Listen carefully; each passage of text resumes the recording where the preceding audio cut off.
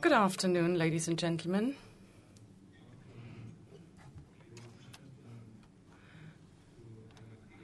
Guess we will do the conference bilingual in German and English, provided simultaneous translation, so everybody who is not capable to understand or to talk German, please look for the headphones.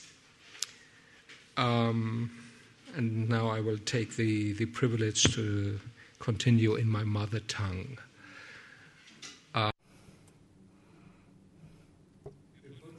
Well, we are very pleased that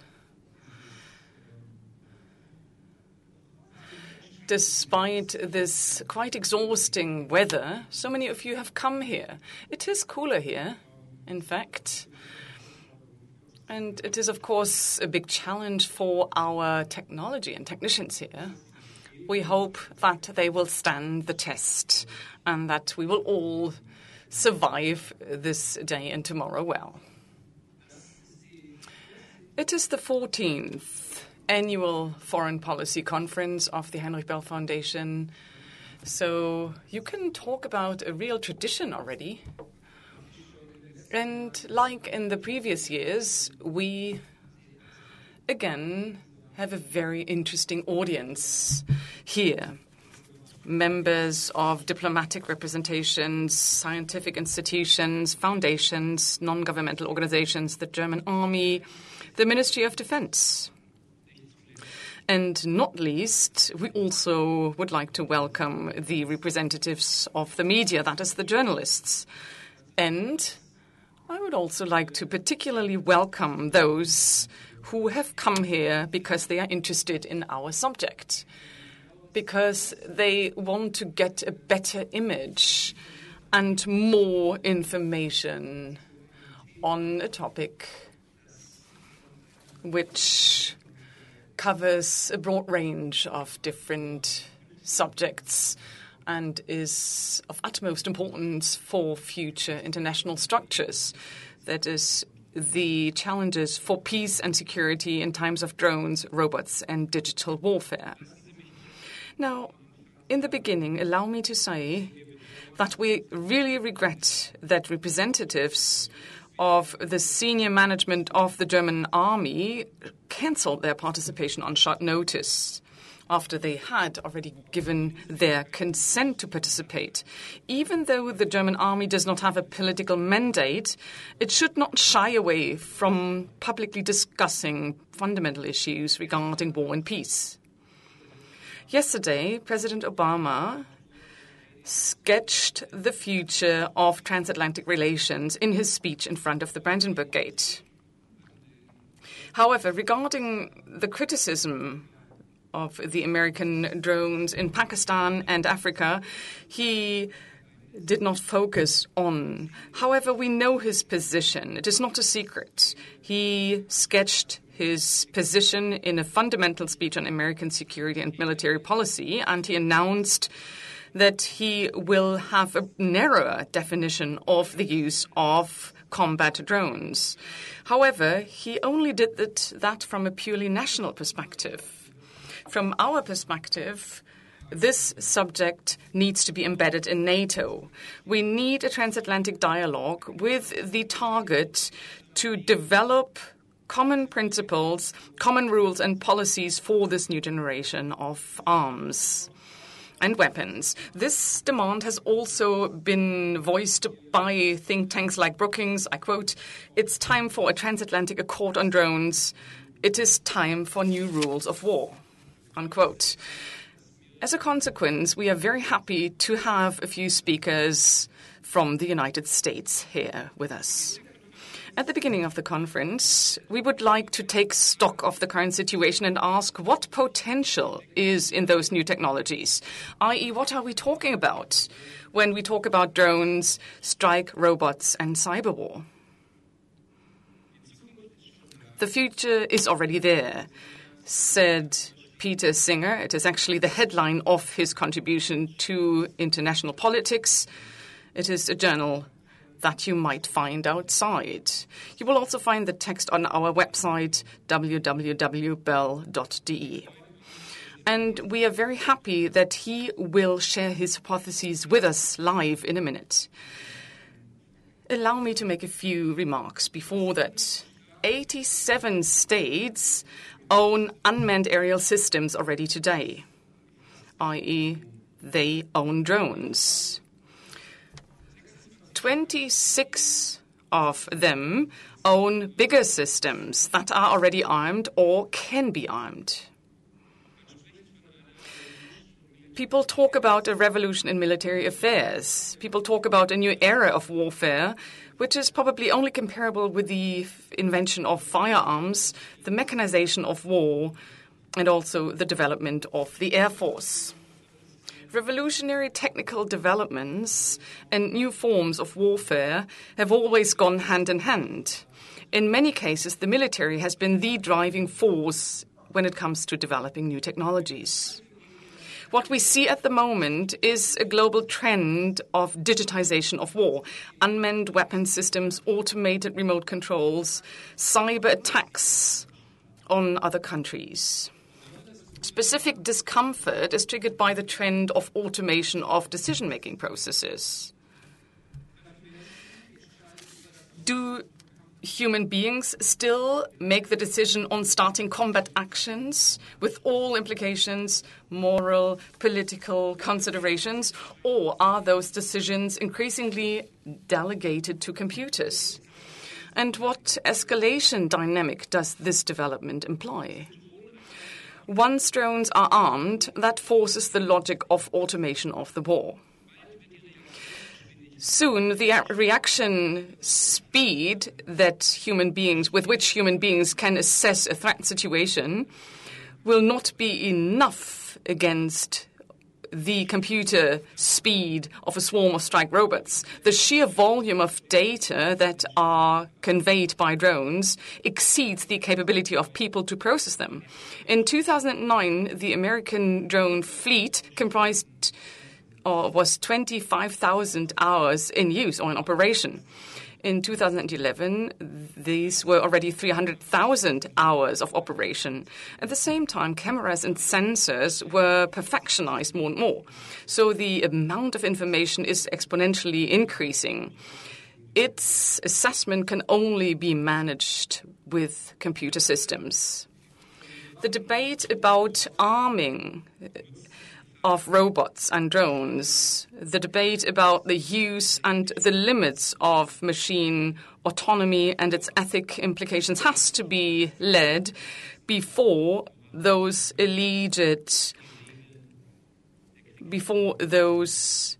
systems and situations undermine and erode moral action. There is great reason for concern that those trends will have a destabilizing impact on the international order. The error rate of the use of unmanned weapon systems is obviously not higher than those with conventional weapons that are operated by human beings. However, we have to also see that unmanned aerial systems reduce the threshold to use military violence. It is absolutely legitimate that countries want to reduce the dangers and risks for their own soldiers in armed conflicts. And warfare over longer distances is not a new development either. It is part of a long line from artillery to rocket technology. And morally speaking, there is probably hardly a distance between high-flying bombers that let their fatal freight rain on cities and unmanned aerial systems and drones that look for the targets themselves. The question, however, is, do those new arms systems foster the militarization of conflicts? And is it still possible to control those conflicts? This is also true in a world which is more and more characterized by asymmetric conflicts, where you do no longer have states marching up against other states, but where you have non-governmental actors and players.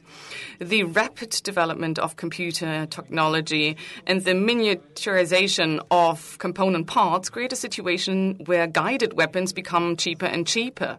The problem of proliferation is, of course, at hand. And this is, of course, also true for cyber war. In order to launch a devastating attack on computer systems of another country, you need a lot of know-how, but only little money.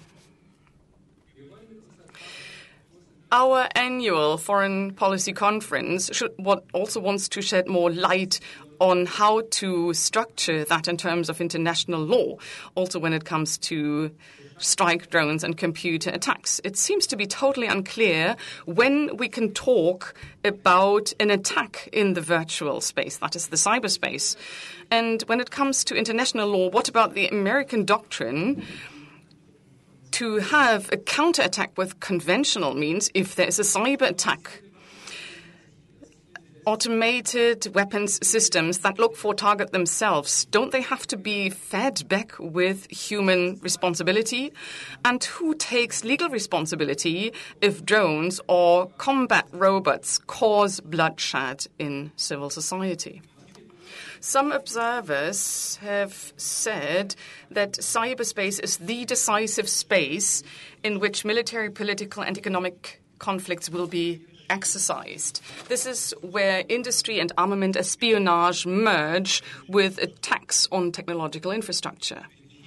Between China and the United States, this is already a very serious topic.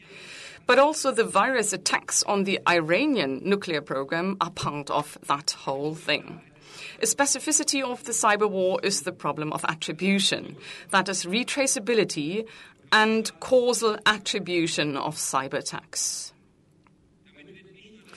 This does not only undermine the principle of state-state deterrence, the question also is, can you really make governments responsible for cyber attacks that are exercised by civil actors from their territories? Does the transition to cyber war mean that the big slaughtering that characterized the wars of the 19th and 20th centuries belong to the past? Or will virtual and physical forms of warfare merge into a scenario which reminds us of Orwell's 1984? That is an unclear and confusing state of permanent war. It seems to be imperative that international law needs to be updated. It is absolutely dangerous if new technological possibilities have gray zones of international law emerge, which foster the elimination of borders when it comes to military violence. It is absolutely imperative to clearly establish and determine rules, new rules, in order to stem wars. Everything else would be totally fatal. President Obama announced a new initiative to reduce strategic and tactic nuclear weapons yesterday. That is good. However, arms control also has to cover and consider the new high-tech weapons and arms. This is very difficult to achieve. However, we definitely have to try to achieve it. This conference should not remain a one-off event. We will deal with that topic also in the future, especially with regards to the legal and political definition of those new technologies. To wrap up, I would like to thank all colleagues who organized this conference in terms of its content. Particularly, I would like to thank Gregor Enste, our spokesman for foreign and security policy, his colleague Barbara Asheuer, and thank you also to Melanie Sorge, our freelance project manager. Thank you also to the conference office of the foundation, which is the host of us here in the coming 2 days. So I wish all of us an interesting conference with a lot of food for thought, for future opinion, information on this interesting issue, especially when it comes to issues of war and peace. We need an informed public and an intensive social debate. And this is exactly what we want to achieve and contribute to, not only with this conference. And now I would like to pass the mic to our moderator, Silke Tempel, Editor-in-Chief of Internationale Politik. I would also like to thank you for the wonderful cooperation. And I wish all of us a fruitful and interesting conference. Thank you.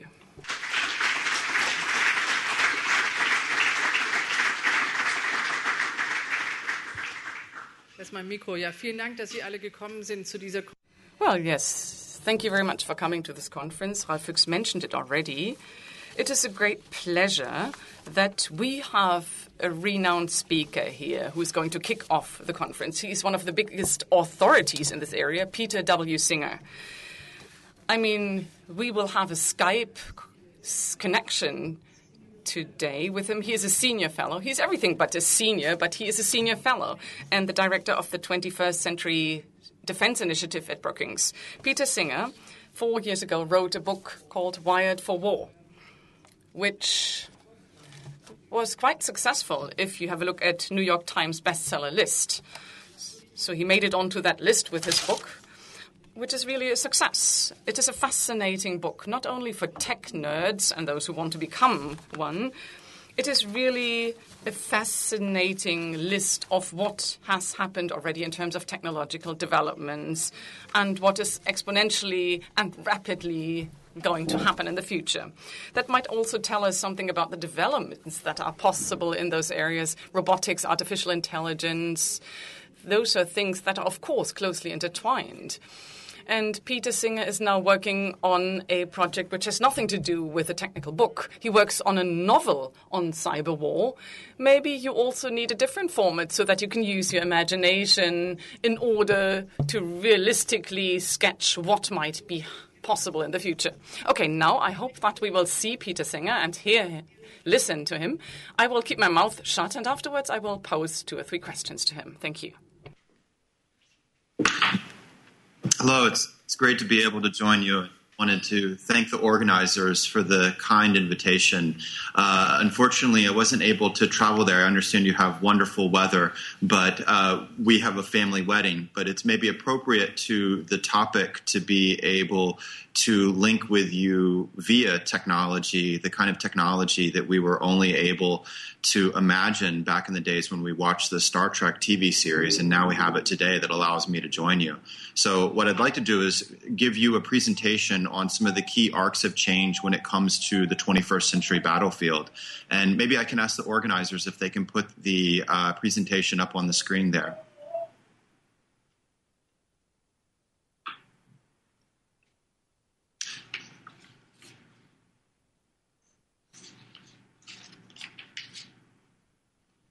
Fantastic. So if you can go to the next slide. So it's become vogue for leaders, both in politics and in military recently, to argue that one of the lessons of the last decade of war that we've been fighting in places like Iraq and Afghanistan is, as one 4-star American general said to me, quote, "Technology doesn't matter in the human-centric wars that we fight." But that assumes a definition of technology as something that is exotic and unworkable. To paraphrase the famous musician Brian Eno, technology as a word, technology is the name that we give to things that we don't use every day. Once we use it every day, we stop calling it technology. That is, whether you're talking about a stone or a drone, it's simply a tool that we apply to a task. Next slide, please.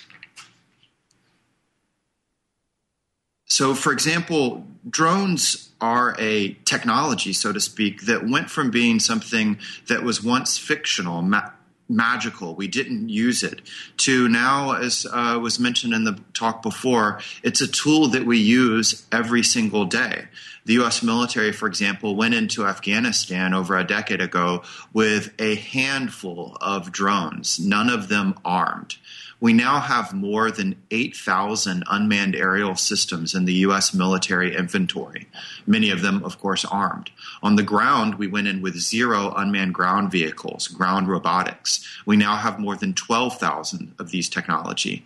And, of course, we're not the only player in the world of robotics now. There is at least 87 other countries out there that are also building, buying, and using drones. And one of them is Germany. Next slide, please. Now, in addition to thinking about this just as a military matter in formal wars, we've also seen them used in the so-called shadow wars in places that range from Somalia to Yemen. The most notable of these operations is the CIA air war campaign in Pakistan, where more airstrikes have been carried out by drones there than actually in the Kosovo air war. Now, this leads to the next slide that you're seeing here, which is another. Actually, can you go back? Thank you. Which is a change in the locale of where we're fighting. A generation ago, there was an imaginary concept that the writer William Gibson came up with. He described it in this way, quote, "A consensual hallucination experienced daily by billions of legitimate operators in every nation. A graphic representation of data abstracted from the banks of every computer." Now, to name this crazy idea of data abstracted, Gibson, a science fiction writer, took the words cybernetics and space and put them together. And that's the first time we got cyberspace. Now, today, the centrality of cyberspace to our entire global pattern of life is just almost impossible to imagine. Everything from our commerce to communication, including the communication that's allowing me to speak to you from thousands of miles away, all depend on this global network of networks. Next slide, please. And of course, it's also becoming a new mode of warfare and a new domain of warfare. So, for example, the U.S. military not only runs its own supposedly secure version of the internet, although recent events with the National Security Agency show that's got some problems, but in addition, it accesses the open public internet over 1 billion times a day. Over 98% of all U.S. government communications, and this is the same for other governments out there, including Germany, over 98% of these communications run on civilian-owned and operated internet networks. Next slide, please. But maybe more challenging than thinking about these in terms of the tools themselves in today and tomorrow's strategic context is that I would argue is the pace of technologic change. That is, how rapidly technology is moving from being something that is remote and magical into something that's a daily tool. Many of you may be familiar with what this picture shows you, which is Moore's Law, the idea that we have been able to pack more and more computing power into our microchips, such that they basically double in their power and capacity about every 18 months or so. Moore's Law has also become something that outlines broader exponential trends in the accelerating returns that we've seen in our technology, how it's constantly multiplying upon itself year after year after year. Next slide. But maybe a better illustration of this is what this picture shows you. It's a picture of a holiday greeting card, one of those little cards that you might get on a holiday and you open up and it plays a little song. If you've ever held one of those cards in your hand, you held more computing power than the entire U.S. Army had when my father served in it, and that one single card. And likely after the holidays, you probably threw it away. Now, that's what's happened over the last 40 years. What happens over the next 25 years? Well, if Moore's Law holds true, the way it's held true over the last 40 years, then next slide, please. We will see 1 billion times the amount of change in terms of our technological capacity. And I mean this with a 1 and 9 zeros behind it. Now, Moore's Law doesn't have to hold true. It's not a law of physics. Technology maybe it could slow down. What if it slows down as much as 1,000th well, then we'll just see 1 million times the amount of change over the next 25 years. If you speak to scientists about the worst possible case scenario, the ultimate worst possible case scenario at, for example, DARPA that they project is 10,000 times the change. Now, compare that with our government policy, our laws. Are we keeping up with this amount of change? Next slide, please. So to go back to that notion of drones, it's interesting that both militaries and also ethicists are just now getting comfortable with the concept of drones in terms of being unmanned, remotely piloted technology. But of course, that generation is already becoming outdated, as you see from these pictures here. The first generation of this technology, unmanned, was in many ways like how we thought about the early days of automobiles as being horseless. And we're seeing that even in terms of these pictures show you the forms of robotics going in lots of different directions than being just like the manned platforms that they're replacing, such as how many drones still have the cockpit for the pilot. It's just painted over. Next slide. And of course, if there's not a human involved, you can also get creative in the size of the technology, from teeny tiny systems to large-scale systems. Next slide. But maybe more important is the growth in their intelligence and their autonomy. This is a picture of the X-47 UCAS. It's a U.S. Navy system that's just been testing in Maryland. And it's interesting because it's jet-powered, it's stealthy. But what's important about it is it's not merely that it is faster or can fly further than the current generation of drones that are used in Afghanistan. It's something that we haven't compared weapon systems in the past. It's smarter. It's more autonomous. It can take off and land on its own, including from the toughest human pilot task or from an aircraft carrier. It can fly mission sets on its own, like air-to-air refuel on its own. The plan is to be able to penetrate enemy air defenses on its own. The British have a competitive version called the Tyrannus that is going to be able to do target selection on its own.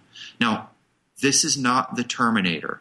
It is not making all of its own decisions. But what we are seeing is a move from describing our technology as the Air Force used to describe as being the human in the loop of decision, to now Air Force documents talk about how the human will be on the loop of decision, which is a nice way of saying we are moving out of the loop of decision.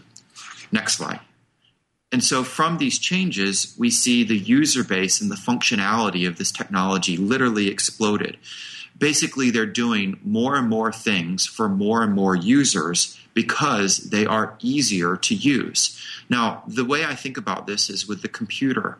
When I was growing up, a computer was something exotic. And if you wanted to communicate with your computer, you first had to learn a new language. For example, I had to learn BASIC if I wanted to communicate with my computer. Now, my 4-year-old son can use his computer to pull down the videos that he wants online whenever he wants to watch them. It's not because the computer is simpler, it's because it's so much more advanced. And the same thing is happening with our robotics, where they've gone from requiring pilots to be behind them to fly them to being able to fly them with iPhone apps. Now, what does this mean for war? Well, I'll use my own experience, my unintentional experience in the defense industrial entertainment complex as an illustration. I work as a consultant on a video game called Call of Duty. If you don't play it, definitely one of the kids that you know play it. And for the game, we tried to conceptualize what a battlefield might look like in the year 2025. And so we came up with the concept of current technologies like the kind of quadcopters that you can buy at a shopping mall, and we armed them, a fictional concept of a quadcopter controllable by an iPhone app that's armed with a submachine gun and explosives. Now, that fictional concept was in the game. We decided to make a TV commercial of the game. And next slide, please. This is the working version that we built called Charlene. We built it for under $1,000 US, a quadcopter that's armed with an Uzi-style submachine gun and C4 plastic explosives, able to be operated with a tablet computer. This is not futuristic. It's real. You can pull it online. Over 17 million people have watched the video of Charlene. Now, what's interesting is that among the people who watched it was a Pentagon office who saw this individual there, and they got upset that this crazy Russian, they didn't realize he was an actor that we had hired. They were upset that this crazy Russian had a better drone than the entire U.S. Marine Corps, and of course better than the entire German army. And so they decided to try and build it. And now there's a series of defense contractors trying to build what we were able to build for $1,000. And I guarantee you they'll charge more. Next slide. And so what's playing here is the civilianization of this technology of war, where we're seeing the robot move into the domestic airspace, whether it's in Britain, whether it's in Brazil, whether it's in the United States, where it's legislated by our Congress to happen in 2015. And so the drone takes on roles that range from military to police to border patrol to environmental monitoring to farming to even journalism. To even recreational use, kids recording their own tricks at skiing with these systems. We've seen all of this play out. Next slide. The bottom line here is that the robot is coming. As you can see, it's even coming for Arnold Schwarzenegger, the Terminator himself. This technology is as important as the steam engine, as gunpowder, as the atomic bomb. Next slide. But this technology, as I mentioned, is already here. What's next? I'm part of a project called Next Tech. And what we're trying to figure out is what are those next game-changing technologies. And so as part of it, we did a survey of over 60 scientists from universities, from government organizations like DARPA, from companies like Google and Apple, to venture capitalists, the investors who are putting their money in making the future come true. And essentially we asked them, what technology today do you think is like the computer in 1980 or like the drone in 2001? It's not science fiction, it's real, but it hasn't yet changed the world. And this is a word cloud of some of the technologies that they told us about. Next slide, please. So some of the most important ones that we found in the war games that we ran were things like artificial intelligence, where we have seen computers already defeat the top humans at everything from chess to TV quiz shows like Watson that you see here that won at Jeopardy. And the idea is that this artificial intelligence will be placed in everything from back-end data analytics. IBM has seen everyone from hospitals to the National Security Agency want to use Watson to go through their data, to front-end helping you create smart sensors. Next slide, please. To cyber, but the next generation of cyber, the Internet of Things. Right now, there's roughly 7 billion devices that connect to the Internet. That means most of them have a human behind them.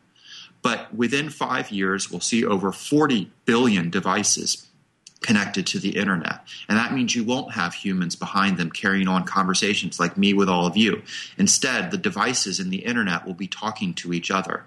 The classic idea of this is if you've bought a new car in the last year, it very likely had a technology that linked it back to its manufacturer. So, for example, Mercedes-Benz makes a car that communicates back to Mercedes-Benz when, for example, things like the brake pads need to be replaced. And it automatically makes an appointment for you at the local garage. The next step of this is that your car will communicate back to your house to tell the thermostat in your house whether the heat or the air conditioner needs to be turned on or off when you are coming nearby, because your house is linked to a smart power grid. This is all using the Internet to make the world run more efficiently, to save the environment. Next step. That, of course, though, comes with new kinds of risks and new kinds of warfare. So take that example of the car basically now being a bunch of computers. Well, as a result, we've already seen car hacking, where people have been able to remotely operate aspects of a computer in a car contrary to what the owner wants, like being able to turn on and off the engine, pump the brakes, etc. in your car. Next slide. Another new technology that was science fiction just a couple years ago was directed energy, better known as lasers. Many of you, for example, may have seen in the news all the excitement in the fall in Israel related to a technology called Iron Dome, where Israel was able to use missiles to shoot down incoming Hamas rockets. It was described as a game changer. When President Obama visited Israel, he even made sure to have a photo opportunity standing next to one of these systems. Well, I hate to tell you, but the idea of using a multi-million-dollar missile to shoot down a $100 rocket has already passed. Next slide. This is a picture of ATOM, the Area Defense Anti-Munition System. It's a picture of it using a laser to shoot down a missile in flight. It's made by Lockheed Martin. The German company Rheinmetall has its own version. We're already in a world where we're using this technology. A U.S. Navy ship deployed to the Persian Gulf equipped with these kind of systems. Next slide, please. Another fundamental shift in war is not just what we're using, but how we make it. This is better known as direct digital manufacturing, or 3D printing, where you turn bits, that is, computer designs, into atoms, things. It allows you to manufacture on-site, on demand. That's very different than the assembly line process that we've used for the past couple centuries. Next slide. And so what does that mean to war? Well, these two pictures illustrate this for you. One on the top is of the SOLSA project. A group of university students in Great Britain thought it would be neat to build a drone, but a better drone than anything used by NATO's militaries, more efficient in its design. And so within their computers, they designed this better drone, and then using a 3D printer, they manufactured it, and then they flew it. It took them 1 week. Compare that to the design to life cycle of systems like the Joint Strike Fighter that many nations in NATO are buying, that's already 3 decades into development. At the bottom, you have the picture of the U.S. Army's Expeditionary Lab. It's deployed to Afghanistan, where soldiers there, instead of bringing all their spare parts with them, they manufacture their spare parts within this lab, different parts for different tasks, and they can also redesign them. Now, you can see what we have here is a fundamental shift in not only how we design and manufacture, but also for the companies themselves. Their very business model is shifted by these. The big defense manufacturers are very scared of these technologies because it means they're being cut out of the process. Next slide. We're also seeing shifts within ourselves. This is known as human performance modification, where we've seen robotic prosthetics replace what's been lost, but also we're increasingly turning to technology to enhance, to perform better, whether it's chemical technology or physical hardware. Much of what's playing out in war is comparable to what we've seen in the Olympics. And indeed, if you go on the chat boards for the special operations community, many of them talk about the same techniques used in the Olympics. And so what does this mean? Well, night vision technology, which is a human performance modification, again, we use it daily, has allowed our forces in places like Afghanistan to operate 24 hours, 7 days a week. That gives them roughly 3 times the combat power as if they didn't have night vision technology. Or think about the mental side of this. What if you had a technology that allowed you to perform at your peak thinking for just 10% longer, or a technology that allowed you to go without sleep for 3 days but not be drained by it? All of these are happening right now. Next slide.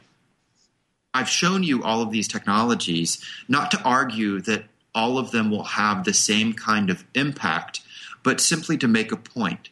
We are at a time of both fundamental political and technologic change. And in many ways, I think the period that we are entering into is a lot like the period around the 1920s, just after World War I.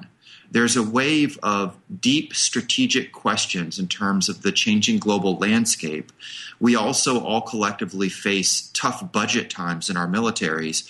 But finally, we have a series of science fiction-like technologies that are causing huge disruption in not just the tactics of war and the doctrine of war, but the very identity and organization of militaries themselves.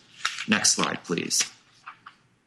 And these new technologies, again, that had only recently been science fiction, also provoke deep, deep questions on the law and ethics sides, questions that force us to rethink, for example, from where and how do we carry out attacks, and who fundamentally is responsible when things go wrong. Next slide. To redefinitions of the battle space itself, such as how the fictional concept of flying machines, as you see Da Vinci's picture on the top, then created the extension of the battlefield far from where people had previously thought possible, as the picture of scenes like Picasso's Guernica shows you on the bottom. Next slide. And so in closing, that's what makes meetings like this that you're engaged in today so important, to better prepare the discourse around all of these arcs of change. And so what is my bottom line advice on all of this? Well, you notice that I talked about the future, but I gave a series of historic parallels. And that's because my sense is the best way for us to succeed is to keep our eyes on both horizons. That is, we should keep one eye towards the horizon in front of us, towards the future, so that we are better able to identify these changes and shape our responses. As Martin Luther King once said, you can't fight history, but you can bend the arc of history in your direction. But we should also keep our other eye on the horizon behind us, on the past, to be able to draw lessons from it. To know, as the great American humorist Mark Twain once said, quote, history doesn't repeat itself, but it does rhyme. Thank you.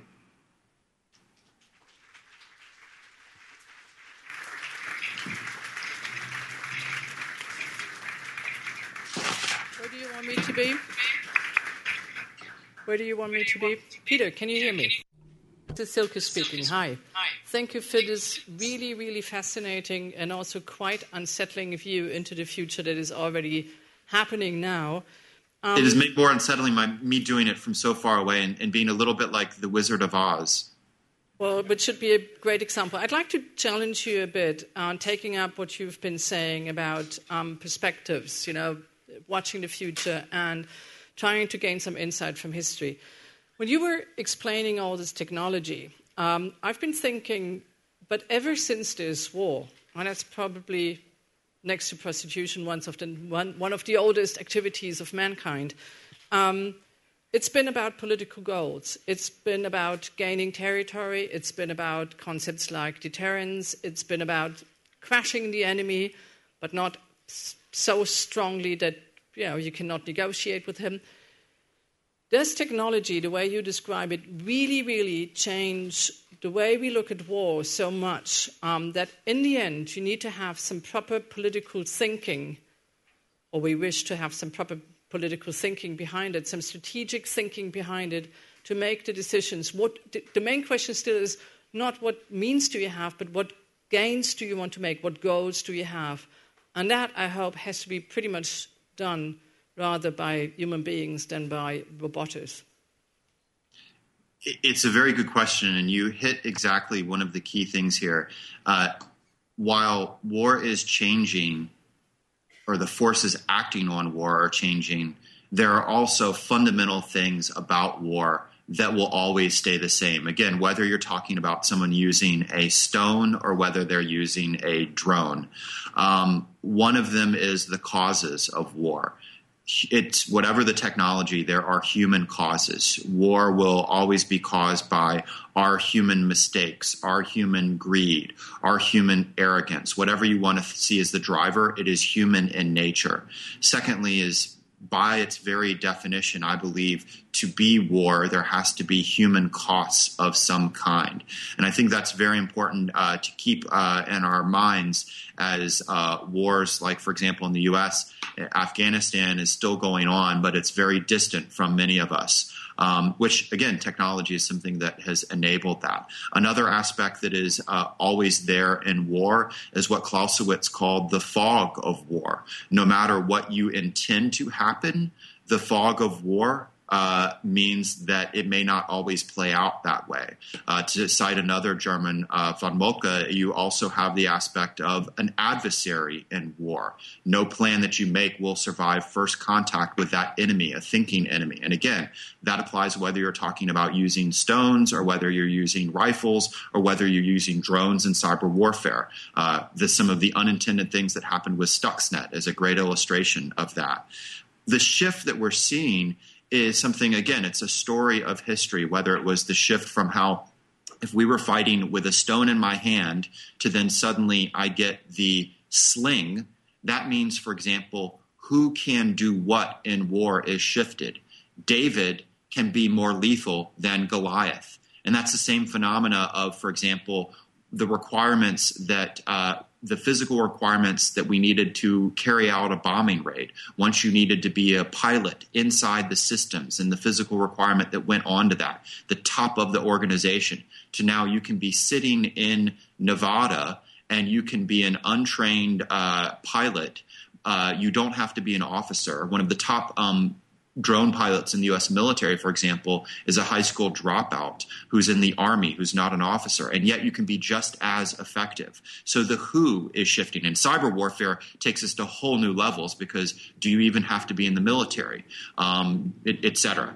The second shift is, just like with airplanes, the where of war is fundamentally shifted. So I think cyberspace is a good illustration of that, where literally we're fighting in a location that didn't exist before. And this turns to the last point, which is the laws. There are fundamental values in war that are unchanging, fundamental legal values that we want, accountability and discretion. But new technologies open new challenges for these values, such as I think autonomous robotics raises deep questions about how do you hold someone responsible when their role in the decision might have been years earlier. In many ways, what we're seeing in war is the kind of questions that were originally asked in the science fiction novel Frankenstein.